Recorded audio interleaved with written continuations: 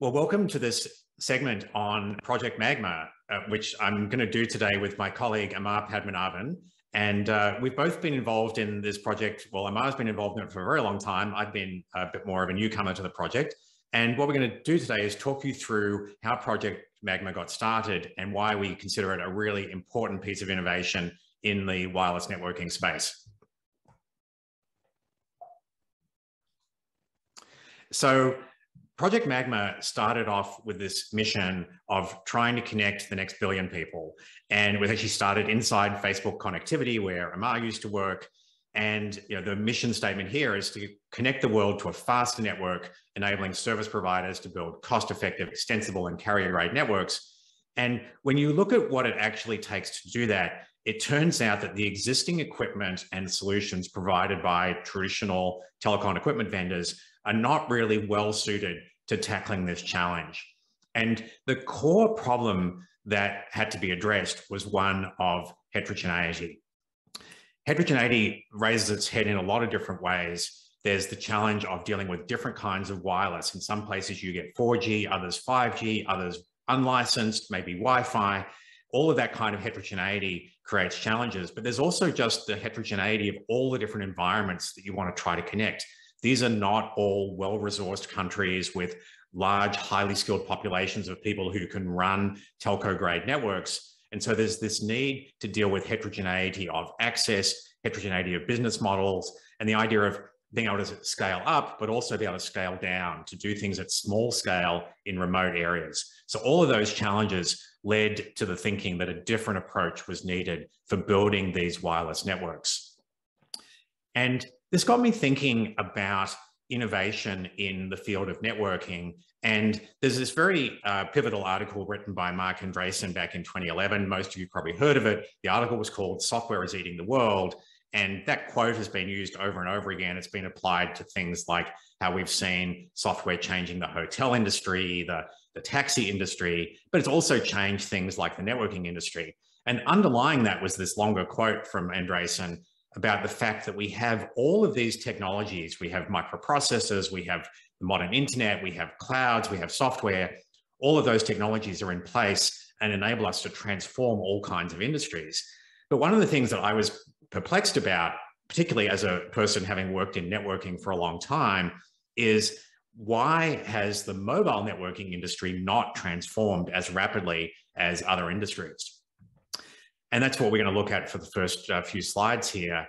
If you look at the mobile network architecture, you find pictures like this. And this picture could have been drawn 20 years ago because not very much has changed in the way we build mobile networks. You have radio towers, which connect to mobile handsets. You have some kind of backhaul, and you have a thing called a mobile core.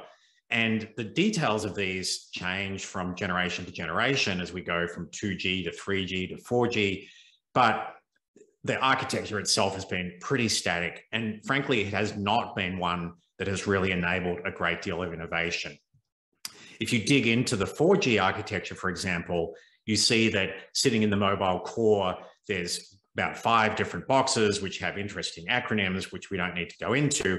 But all of these boxes tend to be sort of refrigerator-sized things that you buy from a traditional telecom equipment vendor, and they are proprietary and they have a fixed set of functions determined by what the equipment vendor wants to sell you, and that's what you can get. And it was dealing with this kind of lack of innovation that led the Magma team to start thinking about doing things differently. Now, in parallel with what's been going on in the mobile networking industry, there's been a very rapid evolution in the way networks are built, particularly in clouds and data centers. Actually, more of a revolution than an evolution.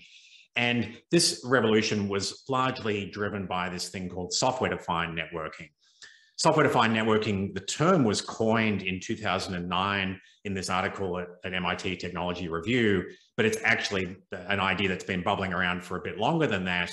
And Amar and I both worked in the field of SDN when we were at a startup company called Nicira. And SDN really took off around 2011, 2012. And one of the big successes of SDN was to change the way we build data center networks. And so it used to be that you would go and buy your networking equipment in a big refrigerator-sized box. It would come from a traditional equipment vendor, and it would get whatever set of functions that vendor wanted to put in it. Whereas with the advent of SDN and the related technology of network virtualization, we moved a huge amount of networking functionality into software.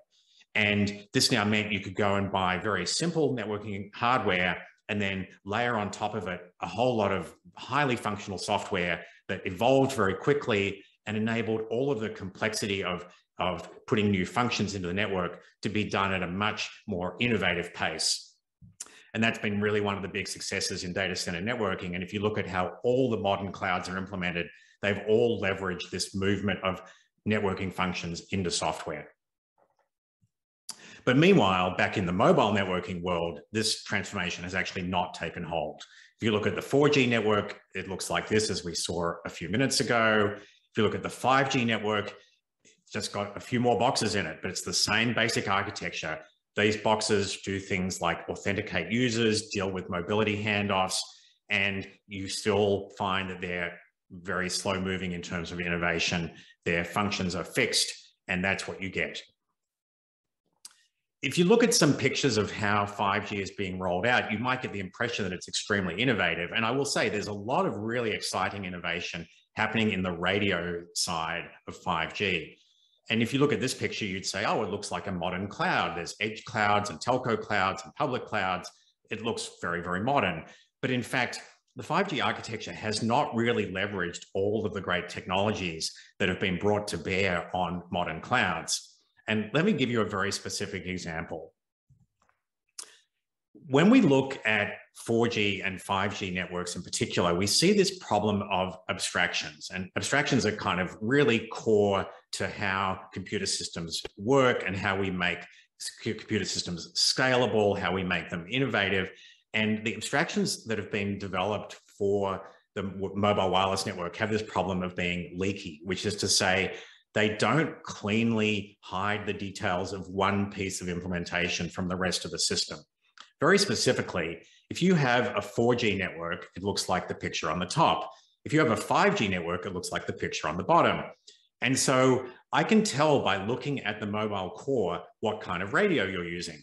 And this means that the radio network is leaking into the mobile core. If I could make an analogy, this would be like going to the core of the internet, looking at a great big router and trying to figure out, are the users at the edge coming in over Ethernet or coming in over Wi-Fi? It really doesn't matter. And the core of the internet doesn't care. But the core of the mobile network absolutely cares. And so you've got this problem where the detailed choices that you make out in the radio layer leak through into the mobile core. And this turns out to have really negative implications for the complexity of the systems and for the ease with which you can innovate. And in particular, if you think about the problems faced by Magma, where what we're trying to do is we want to connect billions of people to the internet, and we're going to use whatever spectrum we can get, whatever wireless technology we can get. We don't want to have to go and rebuild the mobile core every time we change radio technology. So that's one of the problems that we ran into that led to some of the design decisions of Magma. And as you'll see a bit more from Amar in a moment, one of the big innovations in Magma was to leverage the ideas of software-defined networking. As I said, SDN has been one of the biggest innovations in networking in the last 2 decades.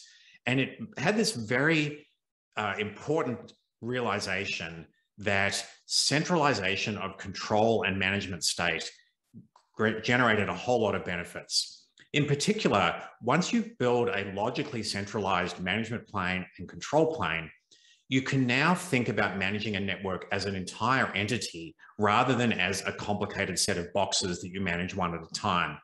And rather than going and configuring a whole lot of boxes and hoping to get the desired outcome, you actually specify your desired outcome through a centralized API. And you can see that in this picture. We say, come in through this central API and say, this is the state of the network that I want to be in. That creates the desired state. And then we have these quite sophisticated control planes that look at the way the world is. They collect discovered state from all of the distributed pieces that are implementing the network and reconcile the discovered state with the desired state. Right? Another way of putting that is we look at the way we want the world to be, we look at the way the world is, and the control plane is responsible for reconciling those two to bring the state of the world into alignment with the way we want it to be. And this really changes the game for how we think about managing networks, and in particular drives down the operational complexity of managing networks. And this is absolutely critical when we think about Magma as a solution that you want to be able to roll out into under-resourced areas where you don't have a whole lot of skilled people to run the network. You need to make the operational complexity as low as possible. So those are some of the high-level decisions that were made in designing the Magma architecture. And so now, to take you into the next level of detail, I'm going to hand over to Amar, who's been involved in this in a very detailed way from the beginning. Amar, over to you.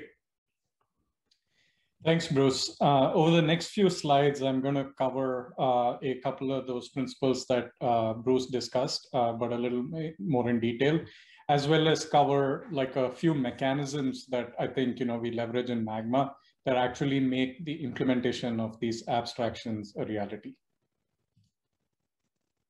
So the first thing that we'd like to draw everyone's attention to is Magma's SDN inspiration. Right. Fundamentally, what we're doing at Magma is we're introducing a network level abstraction, which is the logically centralized management and control plane that is managing all of these distributed gateway devices, whether it's an access gateway, which is actually servicing the end user traffic, or the federation gateway, which is interoperating with an existing core infrastructure. So the life cycle of the actual state that is being managed in the network is fully managed through a centralized system that is running somewhere in the cloud. The second aspect of this is that this is much bigger than what CUPS set out to be. CUPS has been trying to just separate out the control plane from the user plane, which is critical here, but it hasn't actually tried to tackle the problem of logically centralizing the control plane so as to make the enforcement of the desired state simpler. So one of the key things that we think by adding this like logically centralized management from a single API and having the control plane actually enforce the state is that we think it's going to operationally simplify the rollout of this network, as Bruce covered in his section as well. The second aspect that we really try to enforce within Magma is we try to abstract away the heterogeneity. So as Bruce mentioned, a key problem with like trying to bring the next billion users online is a problem of heterogeneity in terms of access technologies, whether it's 4G, 5G, or Wi-Fi, backhaul, whether it's fiber, unlicensed backhaul like microwave, or even satellite backhaul. The nature of the network tends to be very different. So what we try to do in Magma is by having these distributed edge devices, we create an interface for abstracting away the heterogeneity associated with both access as well as backhaul, so the rest of the network is not affected. The other thing that we do is we leverage standard IP and internet WAN technologies like HTTP to use in inter-process communication and inter-device communication. And this allows us to build a much more robust sort of a network that can solve for both like fiber backhaul as well as satellite backhaul with very long latencies. Switching gears a little, so the other big aspect that we want to highlight is going back to the point that Bruce made around software is going to eat the world. So a cornerstone of the principle of like software going to eat the world is the ability to layer innovation. So one of the things that we've been doing in Magma is to try and leverage a lot of open source technologies and distributed system practices from the data center world, as well as from like related areas like databases and big data systems to sort of solve the problems in a telecom world efficiently. A good example is, currently we are using an open source project called Prometheus for our time series database. And we realized that for large Magma installations with more than 1,000 access gateways, we're seeing some sort of performance issues in Prometheus. This is actually an issue that is observed by other projects that are not even in the telecom space. And there is a proposal to upgrade the time series database in the Magma project to Victoria metrics, which is yet another open source code base that has been tested at scale.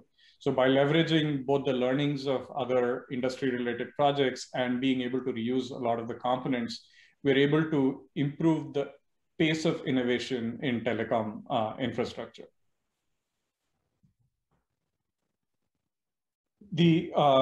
A lot of the innovation that is happening today in software is predicated on two things. One is the ability to abstract away complexity, and the second one is to be able to deliver fast software upgrade life cycles. So both of these are possible today in Magma. For example, if we take the service here that is listed as session and policy management, that is an access agnostic service, that's session-D in code, that can support Wi-Fi, 5G, and 4G. So if we want to introduce differentiated policy management, say, traffic marking or any of these things, this is something that we can introduce into the session and policy management service and make available across all of our access technologies. Further, by distributing the access gateway into small components with isolated failure domains, we are able to also deliver these upgrades to these devices at a much higher pace, because the outage radius of faulty software is contained to 1 or 2 radial nodes. So reiterating this, there are two principles that add innovation into Magma. The first one is our ability to abstract away complexity by building components that are access agnostic. And then the second one is to deliver these services as microservices across distributed infrastructure, allowing us to upgrade these services at a very rapid pace. What are the use cases that Magma enables? So the current set of use cases that we support are fixed wireless access, Wi-Fi access, and private LTE. This half we have started focusing a lot on network expansion. This is where you want to bring in, expand your existing core infrastructure into rural areas that don't support the same cost structure that a more urban dense sort of deployment can sort of support. And we're also working in certain cases with new innovative partners like Helium to sort of enable this network expansion through decentralization as well. The bulk of our project development at this point is focused on 5G and mobile broadband. And I'll switch to in the next slide, I'll quickly cover some of the highlights of the roadmap. Yeah, so right now we're focused on adding capabilities to the 5G SA system to make it at par with the 4G fixed wireless offering. So mostly focused on QoS and scale testing, as well as integration with charging and usage reporting interfaces. In H1, we plan to work on some of the slicing foundation efforts. And this is also an area where we're looking for community help, given a lot of our engineering focus at this point is on stabilizing the 5G code base. If you would like to participate in Magma, we have some list of links in the next slide. Over to Bruce to summarize. Thanks very much for that. So yeah, I want to just sort of drive home some of the main points that Amar has made.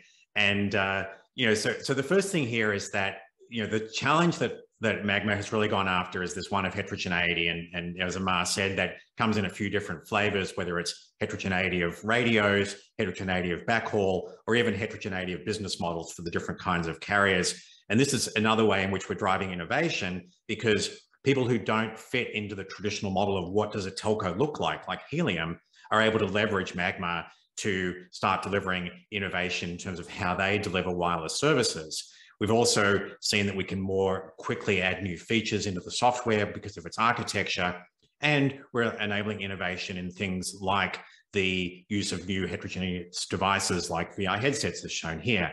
So these two things, heterogeneity and innovation, really go together.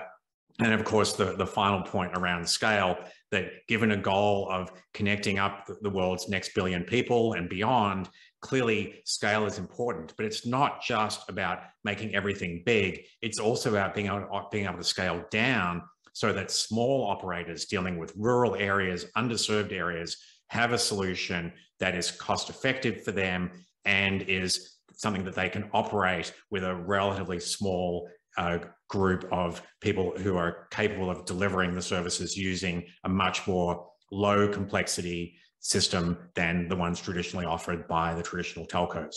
And we've got some good examples of this where Magma is being rolled out in places like rural parts of America, rural parts of Brazil. It's being used by quite a wide range of different kinds of carriers to get access to people who have traditionally been underserved by the traditional telcos. And so, as Amar said, there's places you can go to learn more. I'll certainly direct you to the Magma website, which has all kinds of information, including details about some of the use cases, some of the companies that are using Magma, even things about like how you can get involved in the project. Also, Amar and I were involved in putting together a course on edX recently, so you can go there and take that free course to get a basic understanding of how the Magma architecture works and how it's different from traditional approaches to building mobile wireless networks. And then I've also wanted to mention this book that I've used a couple of times in this presentation, written by one of my partners over at Systems Approach. And it just gives you the background that you need to understand the core ideas of 5G architecture. And so that'll be helpful if you want to get more involved. And ultimately, that is one of the reasons that we're here presenting today. Is this is an open source project, and it depends heavily on people getting involved and making contributions to it. And so hopefully through the little introduction we've given you today and some of these links, you'll be able to figure out how you yourself can go and get involved in this project. So with that, I'll say thanks very much. And I believe we'll be taking Q&A through the chat. So hope you've enjoyed this presentation. Amar, thanks very much.